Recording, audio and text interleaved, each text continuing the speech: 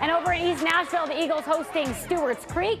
The Eagles are all over the Redhawks 30-7 in the second half, so we'll pick it up in the third quarter. Stewarts Creek trying to get something going, but Javarin OT is their running back. He gets some yards here, trying to keep the drive going. Next play, the handoff to Ote again. They're working hard. Yards hard to come by tonight later in the drive.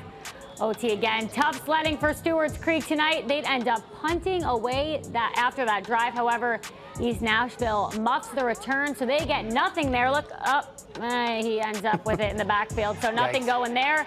This one ends in favor of East Nashville, 42-7. East Nashville's rolling this year. Yeah, Eagles off to a good start. Congrats to them. Okay, this